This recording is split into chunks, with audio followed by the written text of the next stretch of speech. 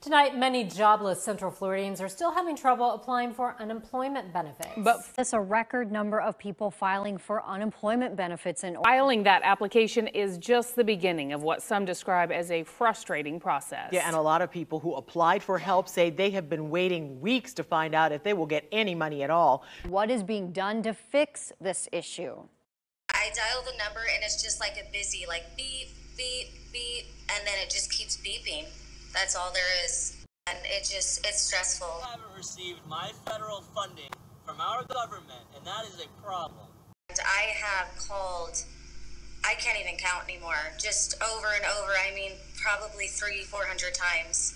And I just can't get through. I can't buy food, and I can't cook, and that is a problem. They're working on a fix, but no word yet on when exactly that will happen.